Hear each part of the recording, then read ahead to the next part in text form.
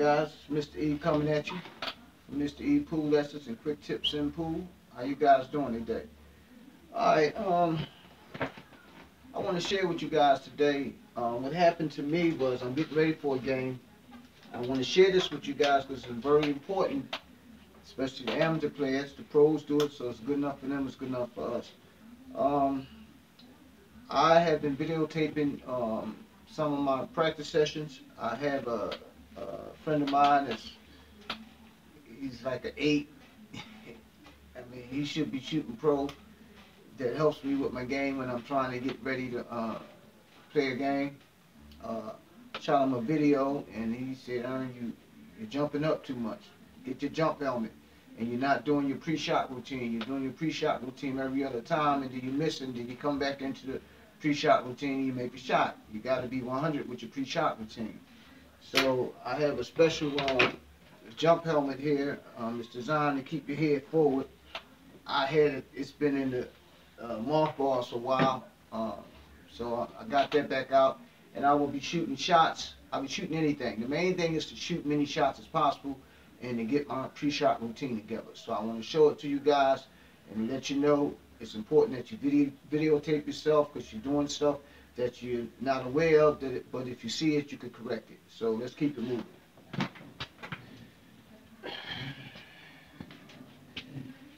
The object of this drill is to use your pre-shot routine and make many shots as possible. The 5 ball and to the in rail for shaping the 4 ball.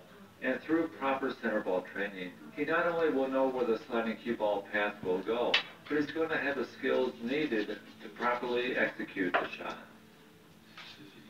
Or as in this shot where the sliding cue ball path heads toward an object ball, now he can simply alter the cue ball path with low spin. And at the same time, he can use right spin to send the cue ball 2 rails toward the top side rail. Stunt shots are all about feel, since speed and where you start the cue ball have to be in sync. And feel is a result of repetition. So when working with students, we shoot shots like this over and over again so they can develop a feel for speed and where they need to strike the cue ball. Now we're going to go through a few stunt drills. Just spending a little practice time every week working on these drills will really sharpen your cue ball control and speed. For each of these drills, I'm going to show you where I'm striking the cue ball. But remember that stunt shots are speed sensitive. So if you're striking the cue ball in the same location, but you're getting a different cue ball path, that just means you need to adjust your speed. In this first drill, we're going to pocket the object ball and send the cue ball around the second ball. We're going to try to keep the cue ball within 2 diamonds of the end round. This shot requires a sliding cue ball. As with all the drills I'm going to show you, we won't be using side spin. As you improve, try to keep the cue ball within 1.5 diamonds of the end round. Try to lay near the second ball's pocket line. The goal is to have a nice shot on the second ball.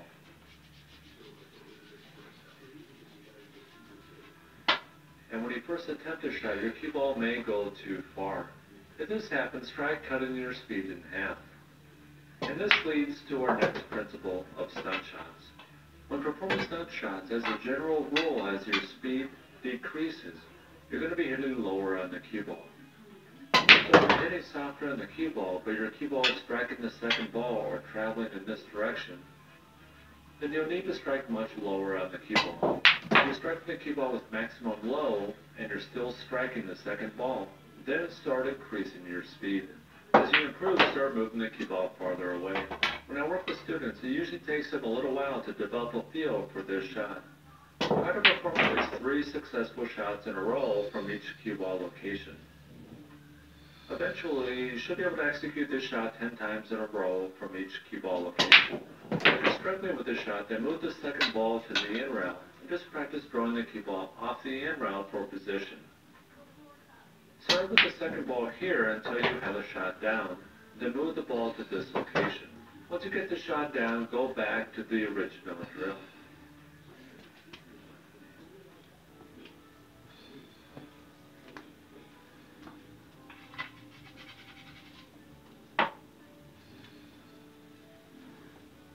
Also, try moving the 8 ball to different locations. For instance, in this shot, you'll need to strike the cue ball a little above center center to force it toward the target area.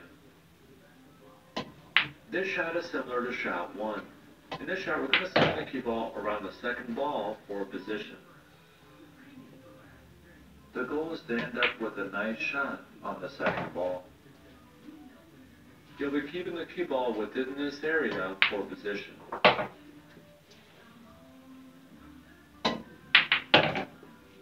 Keep moving the cue ball farther away as you improve at this shot.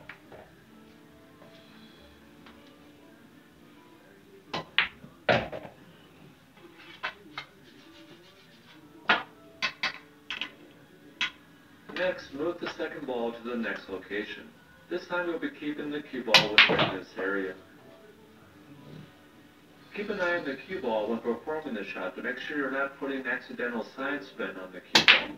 Finally, move the second ball to the final location. You'll be keeping the cue ball within this area for position.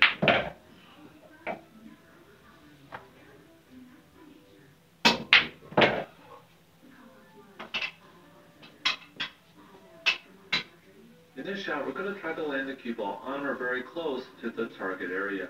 The goal is to get position on the 8 ball. Challenge yourself to shoot this shot 3 times in a row successfully before moving the cue ball to the next location. With some players, it may take quite a few shots before they have 3 good shots in a row. Alright guys, I'm getting ready to shoot this video, upload it so my training coach could see it, see what he thinks, see if I'm staying down enough or I'm still jumping up too much. But like I said guys, that's a quick tip. I took it from a book of secrets. Videotape yourself. See whether you're jumping up, whether you're turning the backhand of your stick, whether you bring your stick up, whether your stroke is off. You can tell so many things and you can fix it right away by recording yourself play. So that's another quick tip for you guys, the amateurs that want to get better and get better quick. Mr. E hurt his shoulder 2 weeks ago. In less than 2 weeks, I'm back on the table. I can't truly say I'm not in pain, but I bought a special brace. I've been doing physical therapy. I've been really working the shoulder, and I'm back on the table. I've been back on the table about 3 days now, and I'm getting ready to compete. My wife say I'm crazy, but I love the sport. I'm retired, I don't have nothing to do, and I love to compete. So I push myself to, I have a lot of other injuries as well, job-related stuff. So pool keeps me moving. It keeps me from just sitting on television doing nothing. So I notice when I don't practice, I don't do nothing, I ache real bad. I have to take a lot of pain meds. But when I stay active, when I work out, when I stay on the table, for the period of time that I do able to play, I feel a lot better because I'm keeping myself loose. So that's Mr. E's quick tip for today. I will let you guys know how I do. This will be the first time I play since I injured my shoulder. So I will let you guys know how I do at that game, and I want you guys to be safe. Keep the whole country in the world in your prayers, because there's some crazy things going on, but we need to pray for everybody, each other, and try to be safe. But I want you guys to continue practicing and practicing hard, and also study. I want you guys to go online and start pulling up stuff, pre-shot routine, proper body alignment, perfect stroking pool,